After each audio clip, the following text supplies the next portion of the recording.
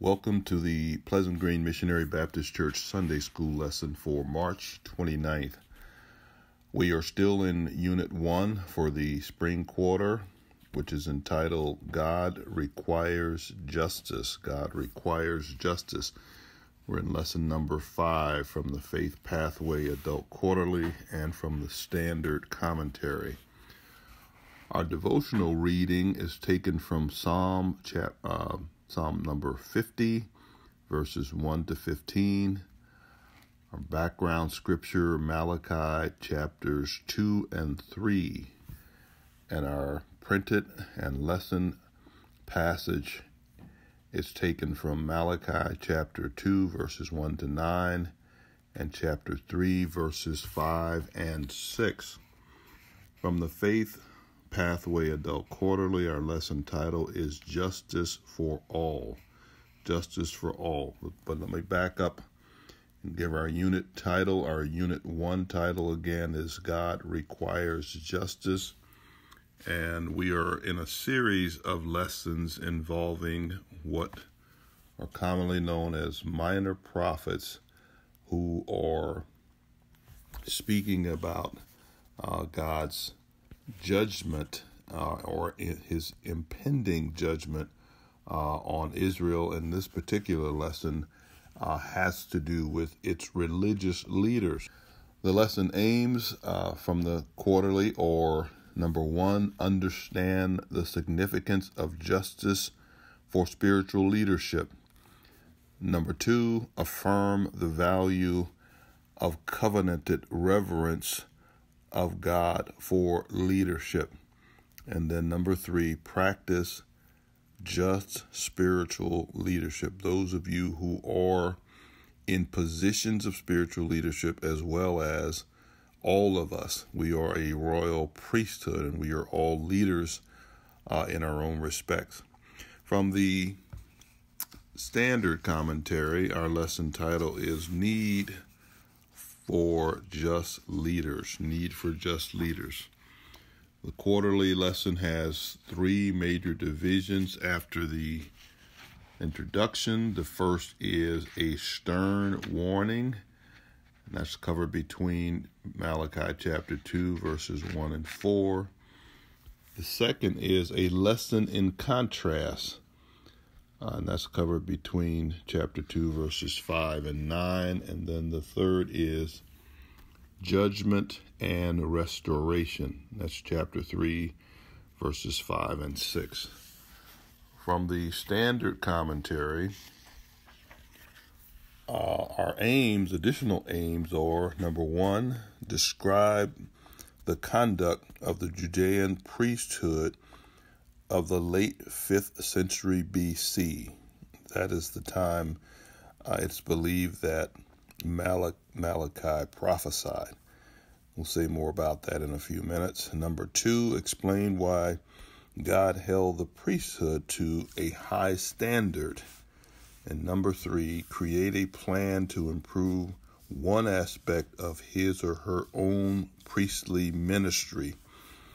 And we can read 1 Peter chapter 2 and verse 5 as well as verse 9 and understand that we are actually priests.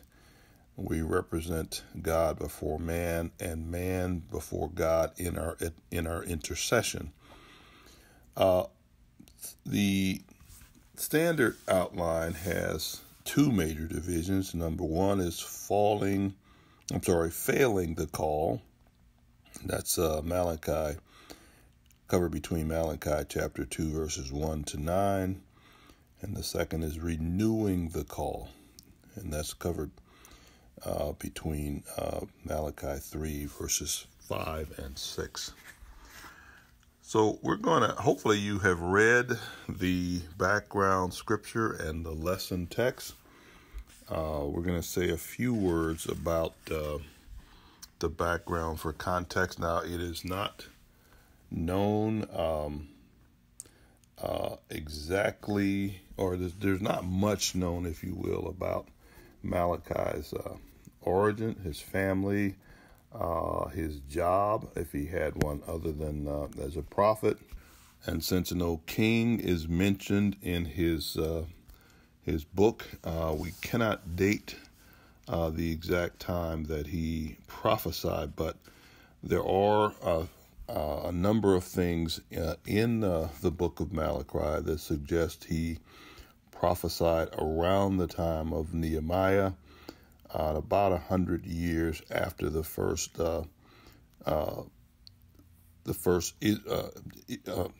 Israelites returned to Judah from a Babylonian captivity. At that time, the temple had been rebuilt. As you know, Nehemiah came back and led the reconstruction of the walls. Sacrifices had been restored. However, they were not being done in the manner that God had prescribed. In fact, the priests were essentially going through the motions, and they were very apathetic and really did not regard or reverence God, and did not, and they were going through the motions of priesthood as if it were something that was a burden, something that was dread and a pain.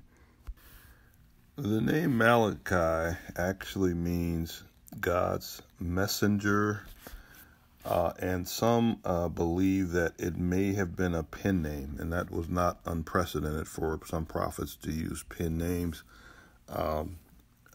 And it's believed again that he prophesied around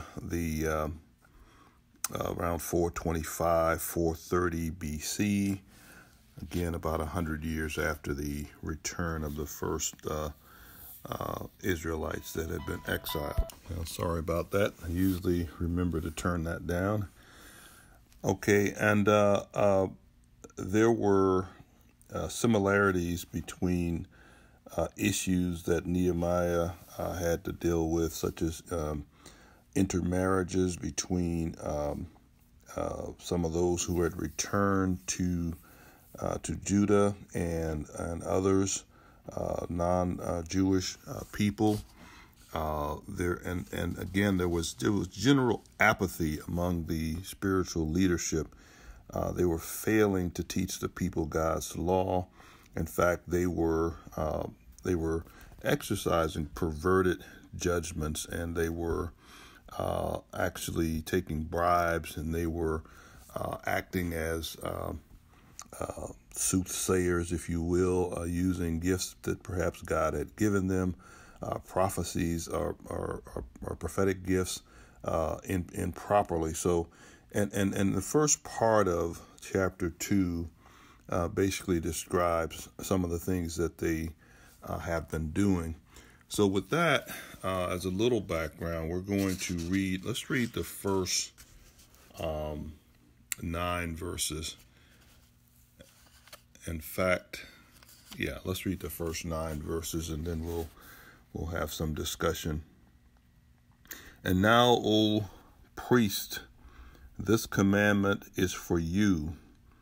If ye will not hear, and if ye will not lay it to heart, to give glory unto my name, saith the Lord of hosts, I will even send a curse upon you, and I will curse your blessings. Yea, I have cursed them already, because ye do not lay it to heart.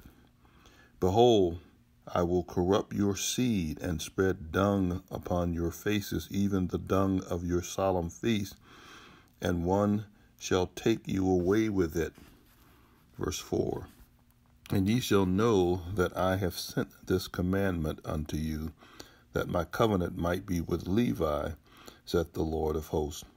My covenant was with him of life and peace, and I gave them to him for the fear wherewith he feared me, and was afraid before my name.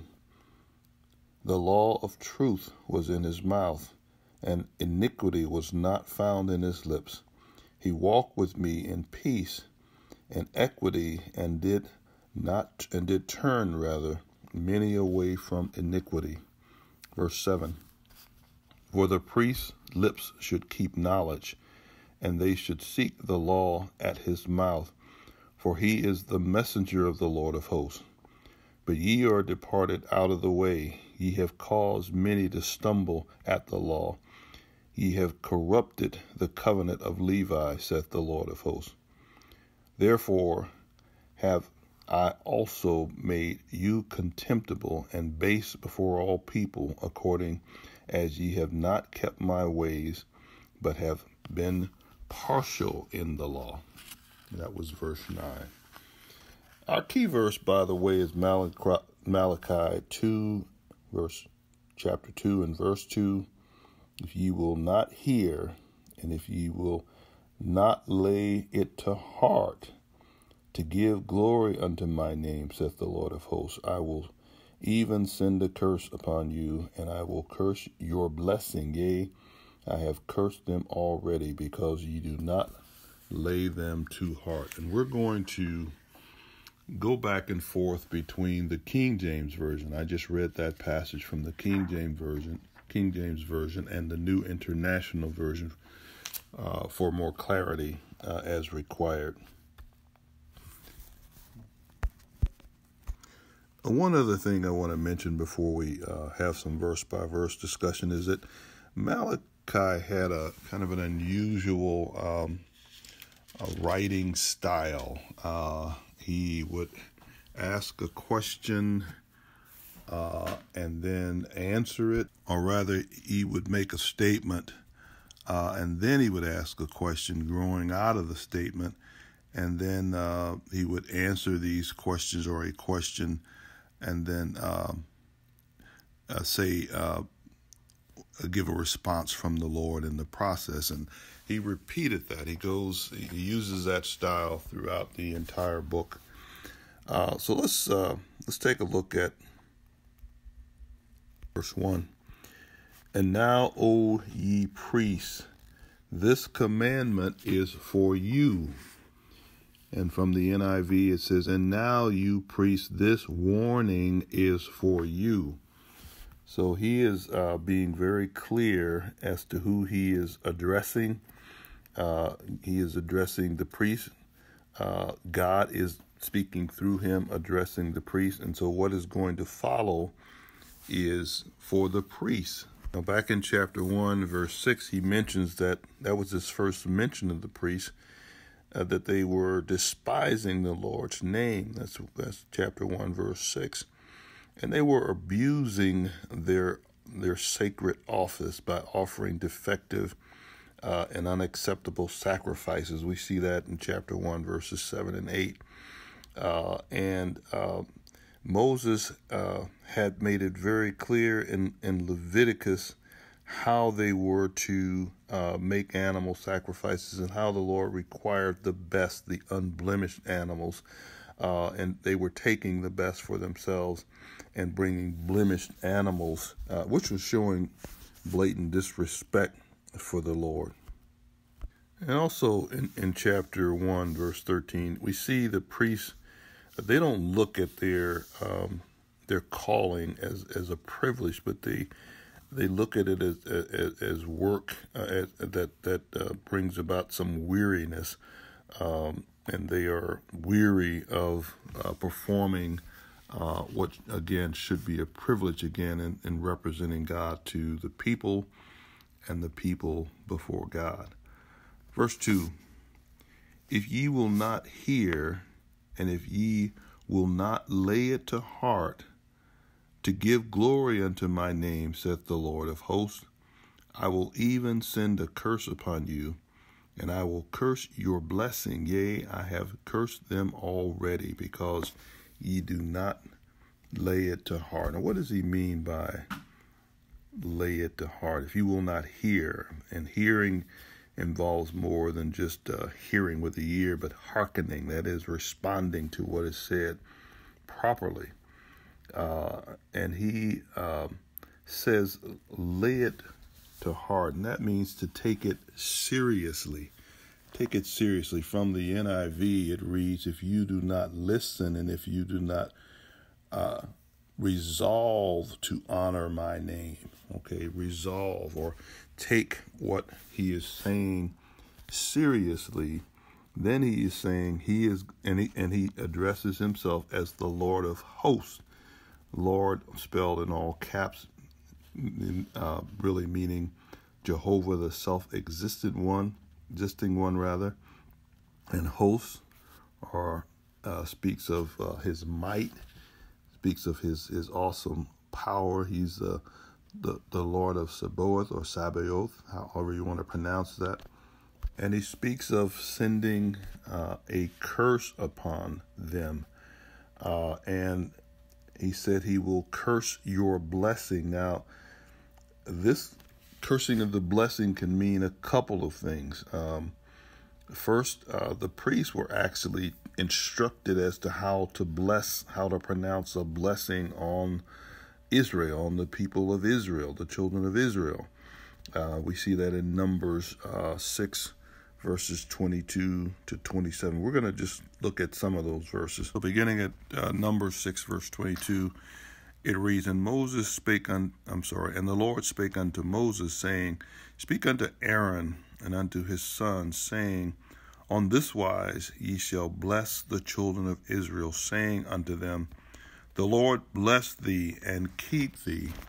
The Lord make his face shine upon thee and be gracious unto thee.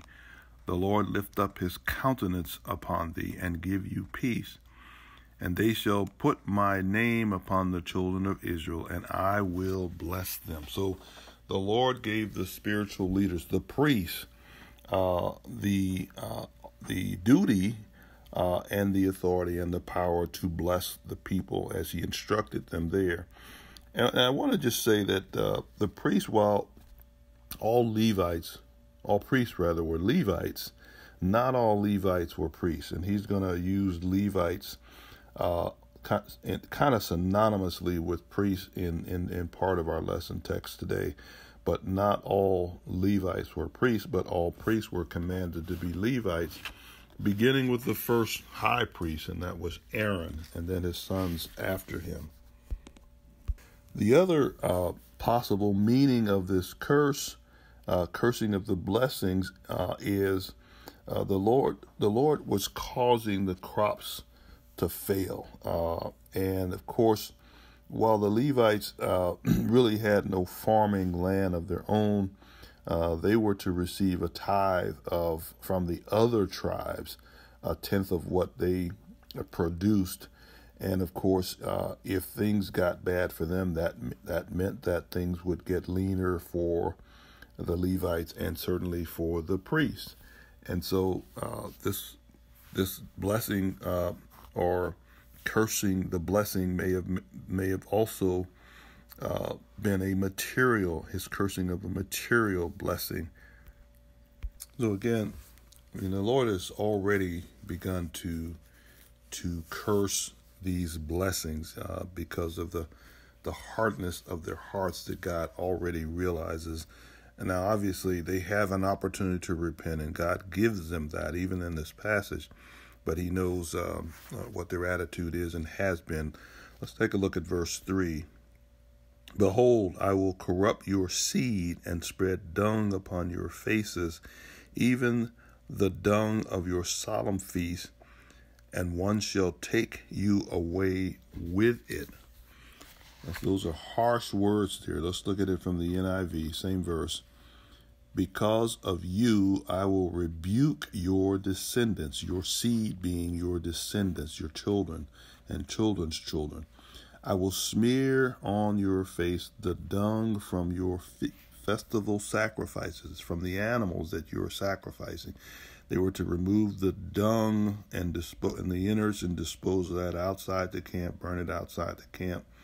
And he's saying, I'm going to spread this dung on your faces, and you will be carried off with it. And those are harsh terms. I mean, but God is really trying to illustrate, and obviously he's speaking figuratively, how disgusted he is with their dishonoring of him.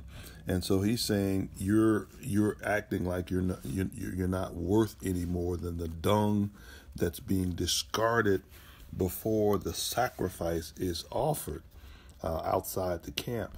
So obviously to spread dung on one's face is is a tremendous dishonor, and God is trying to illustrate to them, and graphically, he's speaking metaphorically, but graphic terms to show them how he feels about their dishonoring of him.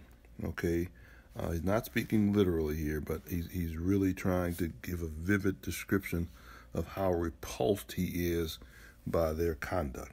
Verse 4, and ye shall know that I have sent this commandment unto you, that my covenant might be with Levi, saith the Lord of hosts.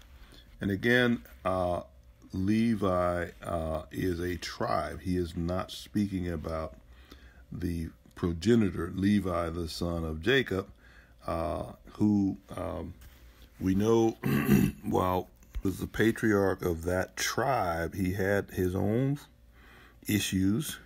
We know he was one of those that actually went and killed those who had raped his sister Dinah, but God had made a covenant with all of Jacob's sons, and they became patriarchs of the 12 tribes that were descendant from Jacob. So he is talking about his lineage. He's talking about the descendants, if you will, of Levi, not the person himself.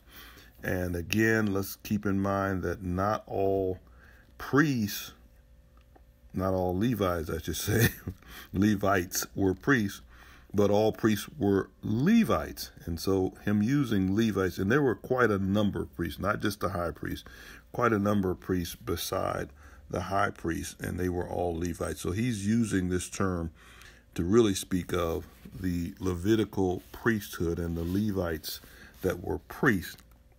So he says again, and ye shall know that I have sent this commandment. Let's look at that from the NIV. It says, and you will know that I have sent you this warning. That commandment from the NIV, from the KJV is translated warning in the NIV. This warning so that my covenant with Levi may continue, saith the Almighty God. Well, what was that covenant with Levi? It was really concerning the priesthood, the Levitical priesthood. And we won't take time to go there, but when you have a few minutes, take a look at Numbers chapter 3, verses 5 to 13. And he actually gives instructions to Aaron and his sons, and he establishes the Levitical priesthood. Well, let's take a minute. Let's take a few minutes and read those instructions that God gave to Moses regarding the Levites. So let's look at Numbers chapter 5, and very quickly we're going to read verses 5. We may not go all the way to 13. Let's start at verse 5. And the Lord spake unto Moses, saying, bring the tribe of Levi near, and present them before Aaron the priest, that they may minister unto him. And they shall keep his charge, and the charge of the whole congregation before the tabernacle of the congregation, to do the service of the tabernacle. And we know the tabernacle was preceded the temple, and it was the holy place and the holy of holies, where God met figuratively with his people over the ark of the covenant in the mercy seat. Verse 8, and they shall keep all the instruments of the tabernacle of the congregation, and the charge of the children of Israel, to do the service of the tabernacle. And thou shalt give the Levites unto Aaron and to his sons. They are wholly given unto him out of the children of Israel.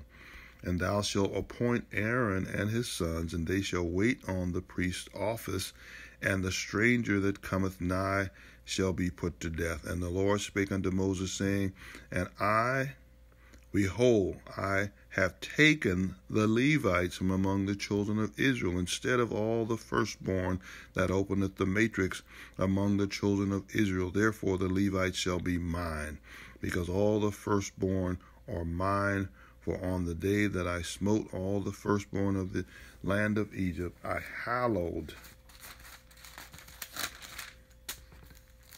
He said, I hallowed unto me all the firstborn of Israel, both man and beast. Mine they shall be. I am the Lord. So the Levites had a very special role. They were gods. They were gods to perform all the spiritual service connected with the worship, the tabernacle, and the priests. More specifically, God is going to be talking about what their duties should be, what their duties are that they are neglecting. Let's go on to verse 5. My covenant was with him of life and peace, him being Levi, and maybe more specifically even Aaron, who was the progenitor of the Levitic priesthood, or the first high priest. And I gave them to him for the fear wherewith he feared me. And that is Aaron. Speaking of Aaron here, and was afraid before my name. Aaron reverenced the Lord, and he feared his name, and he walked circumspectly before him. In other words, he kept, he lived a life that was honoring to God. Those of you who know your Bible know that he stumbled at the beginning when Moses was up in the Mount Sinai and making a golden calf for the people when they practiced a debauchery while waiting on Moses. But at this point, Aaron has been transformed, and Aaron has been made high priest. And again, he lived a life that was holy and honoring to God as from that point on. That's what he's saying here. Okay, he said he feared me. He was afraid before my name, or he reverenced his name. Let's take a look at verse 6. 6a. The law of truth was in his mouth, and iniquity was not found in his lips. Now he's talking about Aaron, the first high priest, and in so doing, he's giving three important responsibilities for the priest, and they are number one.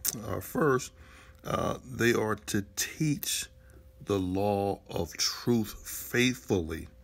We can see that in Deuteronomy 33, chapter 33, verse 10. The high priests were to teach the law of Moses. That was one of their duties to the people. The people were to be informed of the law so that they could keep the law, so they could be doers of the law. And no iniquity was to be found in the priest's speech, or there was no sinfulness to be found in whatever he said. He was to be a very high character, moral character, and we see that, of course, in the New Testament era also in James chapter 3 and verse 2. Part B of 6 says, he walked with me in peace and equity. This is the second responsibility. Okay, the priest was to walk daily before the Lord. And when we say walk, we mean live a consistent life of faith before the Lord. And he said, in peace and equity, of course, he is, and they go hand in hand. He was to be at peace with God, and certainly to enjoy the Lord's peace by having a close relationship and fellowship with him and faith in him. And then, of course, equity. He was to be just. He was to be straight. This word translated from the Hebrew equity really means straight as opposed to crooked.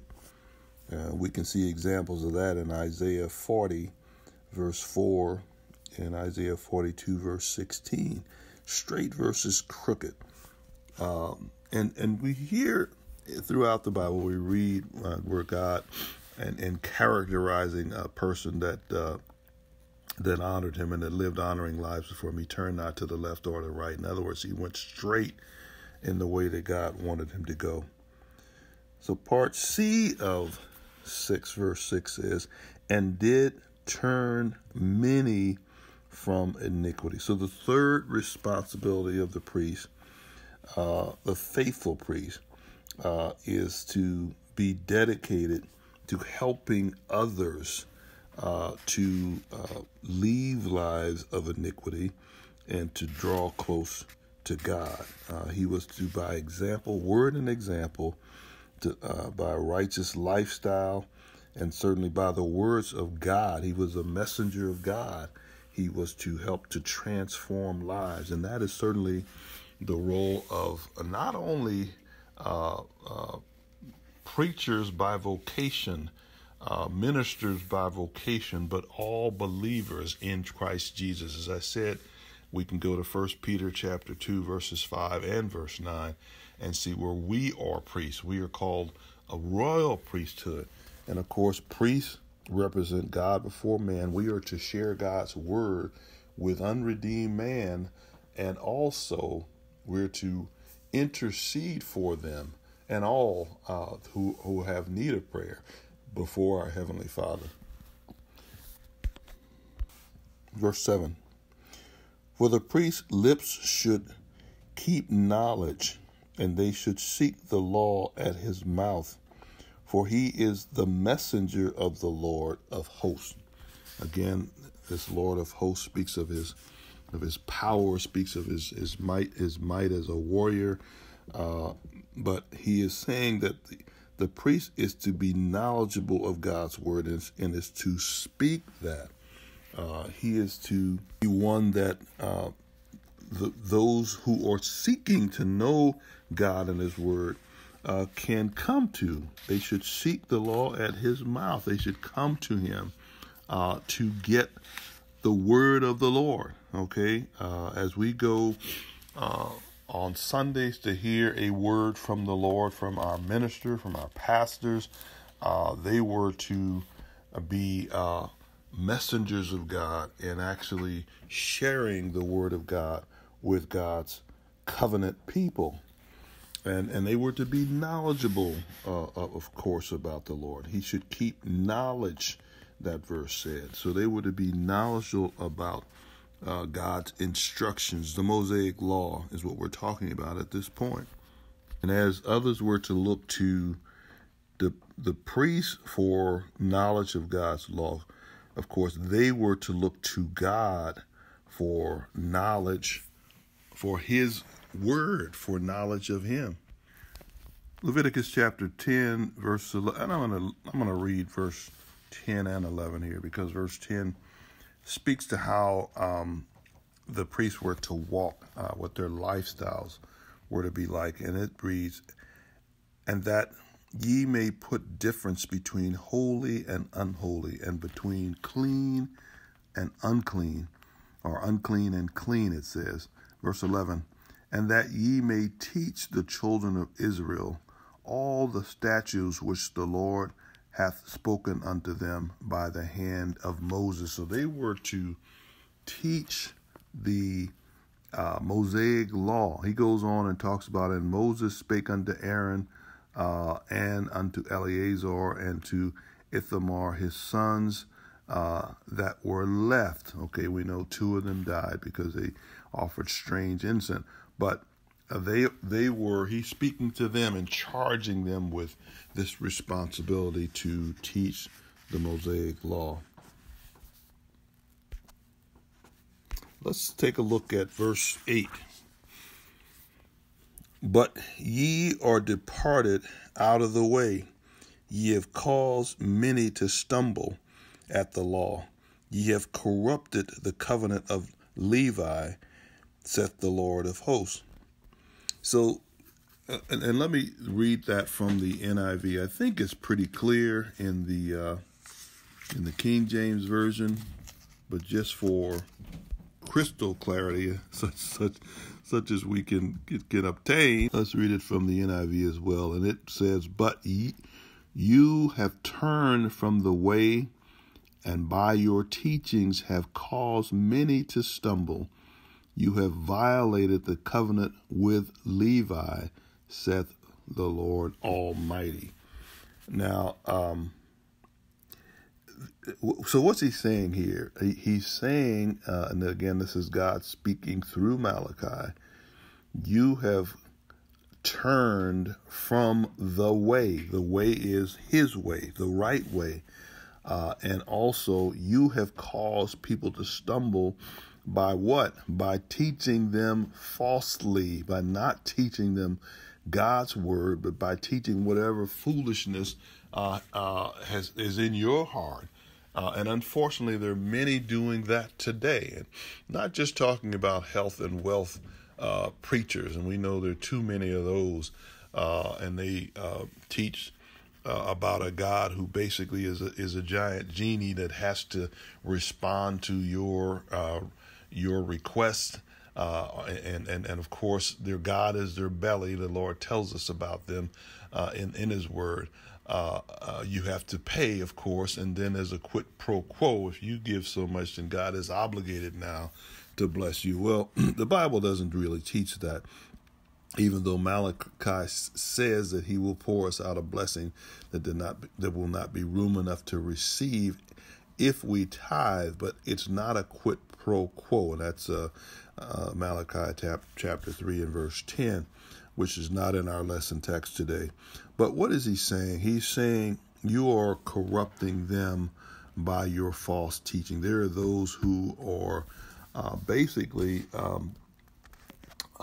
teaching all kinds of things today that under the guise of teaching the Word of God, that or couldn't be further from that. I mean, there's some that teach that you can lose your salvation, and I know there are many out there that believe that salvation is evidenced by speaking in tongues. Well, the Bible doesn't teach that either.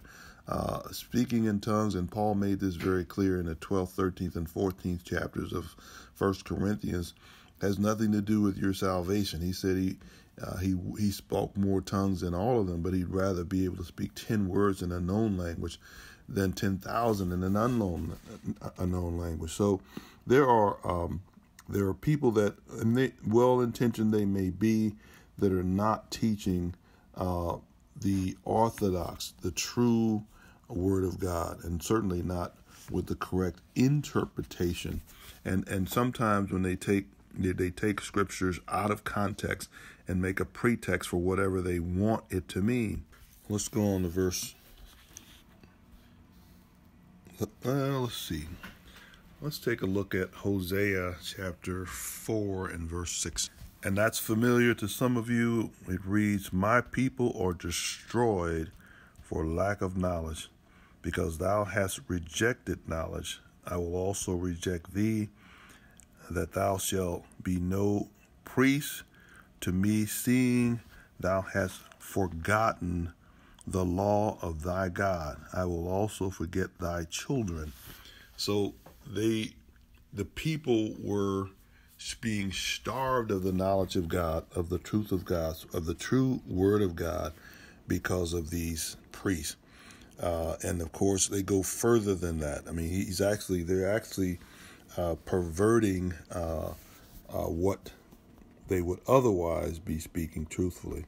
Verse 9, "Therefore have I also made you contemptible and base before all people, according as ye have not kept my ways, but have been partial in the law." From the NIV it reads, "So I have caused you to be despised and humiliated before all the people, because you have not followed my ways, but have shown partiality in matters of the law." So what he means by causing them to be despised, not really sure, but obviously it has something to do with them being defamed, them being found out by the people, that they're hypocrites and they're frauds. And when he speaks of them being partial, it means that that they may be taking bribes, that they may be doing things that or saying what people want to hear. People with itching ears want to hear. Of course, God warns about that and warned about that way back in Deuteronomy. Deuteronomy 16:19 says, "Thou shalt not wrest judgment or twist judgment or pervert judgment. Thou shalt not respect persons. You shall not give favorable opinions for somebody as opposed to others because he's wealthy or because he has some influence. Neither take a gift or a bribe, for a gift doth blind the eyes of the wise and pervert the words of the righteous." So the priest may be taking gifts and saying what someone wants to hear, like a fortune teller, if you will, or blessing someone, or pronouncing a blessing on maybe the most corrupt person you can imagine, who is unrepentant in their sin. This brings to mind the indulgences that were sold at the time of the Reformation. The Catholic Church was selling indulgences, allowing people to sin if they donated so much to the church. So much more could be said about that first passage, but we've got to move on to our second passage, which is chapter 3, verses 5 and 6. From the Standard, that division is titled "Renewing the Call." Renewing the Call. And from the Adult Quarterly, that division is entitled "Judgment and Restoration," verses 5 and 6 of chapter 3. So before we get into those verses, the Lord does not merely state a problem and stop there. The commentator from the Standard says he goes on to state the solution, which begins in Malachi chapter 3, verse 1. And that's not in our text from today. His messenger will prepare the way before him. That's John the Baptist, is the one who will fulfill Malachi's prophecy. And that's spoken of in Matthew chapter 11, verse 10. Malachi goes on to speak about the second messenger's coming, his actions, and the result. Second messenger again being John the Baptist, and he is a messenger for the Lord Jesus. He speaks of the refining, purifying, and purging mentioned, and they all fit the work that Jesus will do in raising up his church. He will faithfully serve him. This messenger will faithfully serve him, being the Lord Jesus. Now, we want to be clear that the Lord holds all of us accountable. He held all of the Israelites and the Judeans accountable for their sins, but he held the Levites, and more specifically the priests, to a higher standard of accountability.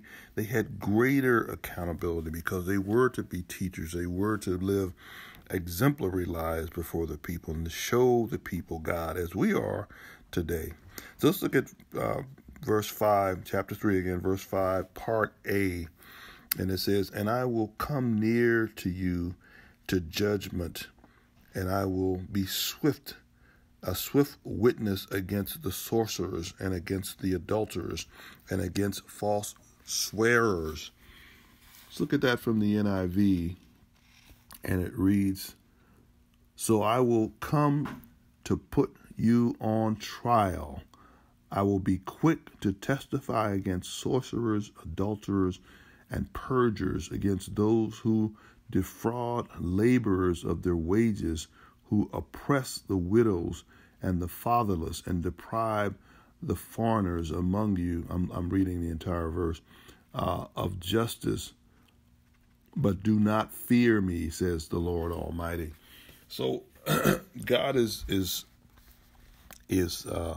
saying that he is going to put them on trial again, and he is going to execute swift justice. And he's talking about all those who are sinning in various ways, sorcerers, and of course these priests could be practicing divination. We don't know, but he's speaking probably more generally about all those who are sinning, not just them in this context, against adulterers, the whoremongers, and false swearers. He goes on in part B again from the King James, and against those who oppress the hireling. They had a practice of withholding wages. They would have people work, and then they would hold their wages, knowing that people needed their wages. They needed to be paid every day so they could buy food for the day. We know God has always had a soft spot for widows and orphans and those who are the most weak in our society, in any society, and they were abused, and they were actually taken advantage of by these more powerful people in the society, wicked people in the society of Malachi's day. The God who says the Lord, he's the God Almighty, he's the Lord Almighty, is going to judge them and judge them swiftly. And again, those who oppress strangers, God had a soft spot for strangers. Those are non-Israelites who sojourn with them as well. He wanted the Israelites to be an ambassador for them, to be a light to bring them out of darkness, and instead they were actually causing them to go into deeper darkness. Verse 6a, for I am the Lord, I change not. He is the Lord, all caps again. Jehovah, the self-existent one, he is immutable. He changes not, and because his character changes not, we read part B, says, therefore ye sons of Jacob are not consumed. And that's all the children of Israel, not just the Levites, but all the wicked children of Israel. Because God made a covenant with Abraham, and that covenant was fulfilled through and passed on, the covenant he made with him, passed on to Isaac, his son, and then on to Jacob, his son, and of course the 12 sons of Jacob. Because he made that covenant and his character does not change, is why they are not consumed, why he has not consumed them, even though they are wicked, and even though his wrath is stirred. Even though his wrath is stirred, he is merciful because of his promise. And again, his unchanging character means he will keep all of his promises. Much more could be said here. I think we've taken probably enough time. I hope we have understood what the Lord God spoke to Malachi through about the spiritual leaders of his day. And we can make application of that in our day. Our spiritual leaders are to be by word and example those who show believers and unbelievers God. I mean, they're to show his character. They're to show his judgment. They're to show his word and teach his word faithfully. And that does not only include those who are spiritual leaders by profession or vocation, but all of us who call on the name of the Lord. So we pray that, again, you have benefited from this lesson, and that this time has been fruitful. And so we pray that God will bless you until we meet again. Amen.